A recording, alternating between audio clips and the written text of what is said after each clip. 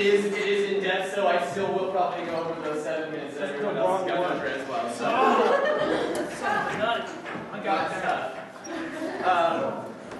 Yeah, and just so you guys know what I'm going to go through, I got to keep it kind of interesting. It's a lot of facets. It's very in depth, and I kind of skim the tops of it. Just so you guys know, we got a Dean. He's not so great with technology. There you go. Very cool. So I'm here today to talk about the era of the space revolution. So I want to be an entrepreneur, and just like any other entrepreneur, you have to kind of decide, okay, so what's going to be the next big thing? You know, if I was Bill Gates, he decided, you know, maybe computers are going to be the next big thing, or Andrew Carnegie, he's like, hey, this whole steel thing, that would be pretty cool. So something I think is going to be the next big thing is space. And I'm seeing this in the privatized industry, and I think we're at the tipping point. I think we're coming up to the top of the hill, and we're slowly making it over. We just have enough, and it's going to take off pretty soon. And we're seeing that with companies such as SpaceX, Virgin Galactic, Moon Express in China. I know China's not a company, but they are in the privatized space industry. And what I want to do is get into lunar mining. So at this point, you guys are thinking, what, Darren?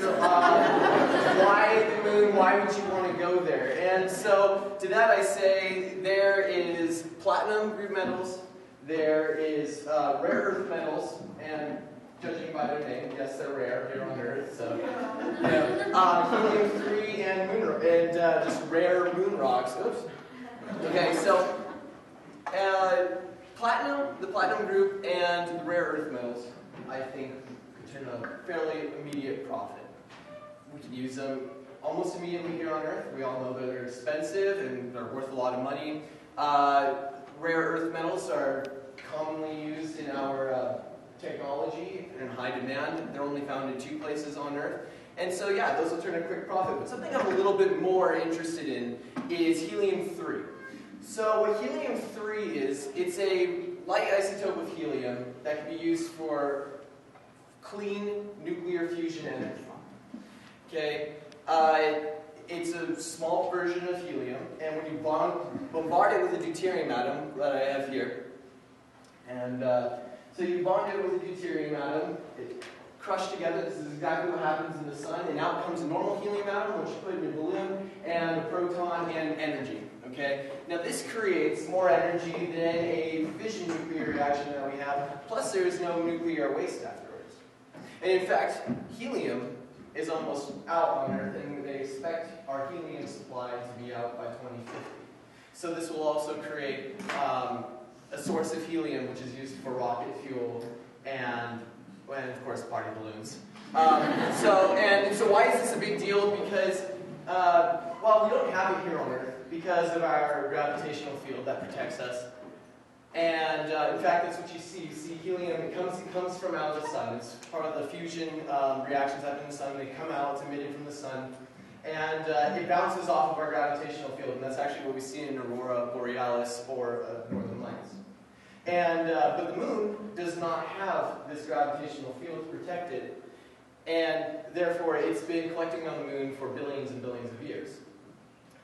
So essentially, all the soil is composed of it. All I have to take is a handful of soil, throw it in a furnace, bada bing, bada boom, out comes the helium-3, and we're good to use it. And so beyond that, helium-3 is estimated to be worth $4 billion a ton.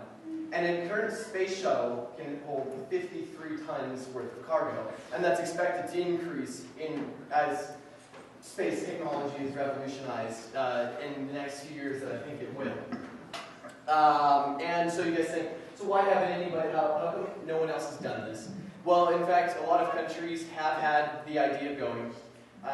United States, Russia, China, India, but that was back in the early 2000s. Funding got cut when the recession hit, and so that's why I think a lot of this is going towards privatized, as we see with SpaceX, as NASA's giving out millions of dollars worth of grants so these private companies can make there.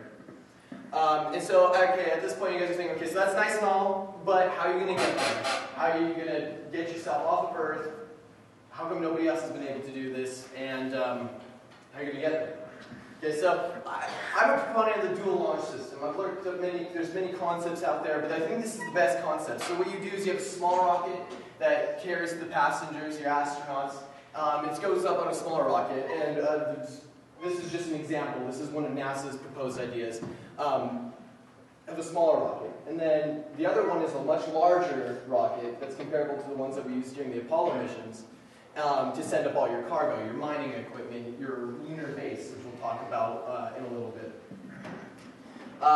And so we're going to call it the crew rocket, and I put rocket in parentheses because I don't like rockets. I think they're stupid. I think they're counterintuitive by their design. I like the idea of what we call this the style launcher. I'm going to give you guys some love over here. I'm going to show it on this side. So basically, it's a giant plane that holds a rocket right in the middle. As you can see, it'll drop the rocket 2, 3. It already has velocity. It's already high up in the air, so you don't have to worry about wasting all that fuel getting from 0 velocity to the 200 kilometers a second necessary. I think that's the right number. 200 kilometers a second to break Earth's atmosphere, the escape velocity. And also, I'm looking at using reusable rockets, so the parts that fall off, rather than just letting them burn, waste the money, let them burn and crash back to Earth, you actually reuse them, which makes sense. So, yeah, and so there's also the big rocket. This is going to take the cargo. SpaceX, they're a cargo company that's being developed for space. This is just an example of one of their large rockets that they plan on using. The Falcon XX is actually the proposed rocket for going to Mars. So it'll be similar to that. And I keep putting up these numbers here that I didn't explain on the last slide, but basically you have to get it down to how much money per kilogram is it going to cost to send a rocket up there. And when they sent out the Apollo missions, it was about $54,900, so $55,000 for every kilogram that your rocket was. So it's important to make your rocket as small as possible and minimize that cost. And in recent years, it's gone down from $55,000 a kilogram to $50 a kilogram with SpaceX. And in fact, with my crew launch, the crew rocket that we talked about, I went down to about $25 a kilogram. Okay, so now we're going to talk about the lunar base. Okay, so the lunar base, it has to be small, it has to be portable, and it has to give us safety from the radiation and hostile environment of the moon. So I've seen many concepts, I've seen many ideas. This is my favorite concept. Somebody at NASA developed an idea where it's an inflatable, it almost kind of looks like a donut. Here's a little pod that lands with the cargo ship. It starts off as a cylinder, and it inflates, and when it inflates, it becomes very hard, and you see there's living quarters all around this center donut, which is actually a radiation room, if you will. So if there's a radiation storms coming from the sun, because they don't have that gravitational field that we talked about earlier, they can go inside there and protect themselves. So, but once you have people going up there on a regular basis, and this lunar base gets established, you can add on more and more of these pods, and maybe a lunar economy starts to develop. And after a few years, you have a few more of these pods. You have more astronauts living up there. You have solar panels that have been developed for good energy. You have greenhouses for their own food. And we're going to talk a little bit more about that later. But you know, it gives you the idea of where this can go and how this is going to develop. Okay, so after all this, they're like, okay, well, you guys got a cool rocket and you got a cool lunar, clubhouse, but how are you actually going to get this stuff? And so again, I see a lot of concepts out there, but this is my favorite concept that I found. Is developed at the University of Wisconsin. Now, this tractor, if you will, it's automated. It goes along the soil of the moon, and it has this grinder in the front that picks up the soil, goes through a fluid filtration system, heats it up, and the end product is the helium-3 is extracted. Also hydrogen and oxygen and nitrogen is extracted from the regolith, which is the lunar soil. And the depleted regolith is shot out the back, so it essentially goes over, takes everything out of the soil that we need, and it sends out the other stuff in the back. As you can see, once you get more of this equipment up there, you can have a chain of collection tractors, if you will, to maximize profit. So if at this point I haven't impressed you and you guys don't like this idea, I want to say, well, going to the moon is an essential stepping stone for humans to become spacefaring people. So we talked about the lunar base. You have people going up to the base on a regular basis. It's expanding, it's growing, and after a while you're going to develop fuel depots up there. So what that means is that we waste so much fuel to get off of Earth, and you get to the moon and you're able to actually refuel your ships, which opens up the option of going into deep space travel, going to other planets, setting up bases on other planets. You could also create dry docks to make more Star Wars-like ships, because you're only on 1/6 the gravity, so why not build a ship that's 6 times bigger than you could build here on Earth? So, yeah, and then, like I said, it opens up the idea of going to other planets, possibly asteroid mining. And so here's one of my last things. If you have people going to the moon, I think this is the most exciting part, is if you have people going to the moon on a regular basis, someone's going to capitalize on it and say, okay, well, let's put a hotel here so people can come and visit this lunar city and just get to experience that.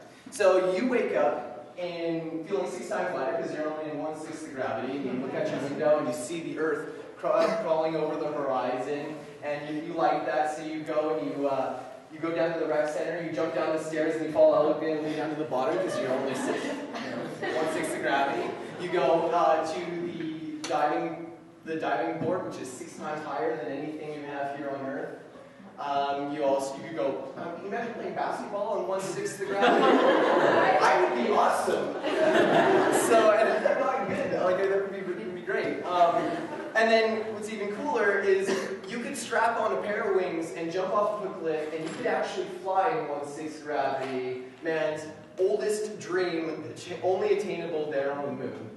And that's pretty cool if you ask me. So if nothing else excited you, maybe that. So on my last slide here, I talked about Andrew Carnegie in the beginning. He's one of my kind of heroes. So back in the day when he kind of came up with this idea of the steel mills, they were expensive, they were unknown, and it could fail easily. But he got the investors to put in, to allow him to build a factory that was the size of 100 football fields on something he didn't even know would work. And they fired up that first steel mill, and it turned him into the second richest man who's ever lived. So he says, the first man gets the oyster, and the second man gets the shell, and I really would like an oyster. So, thanks for listening.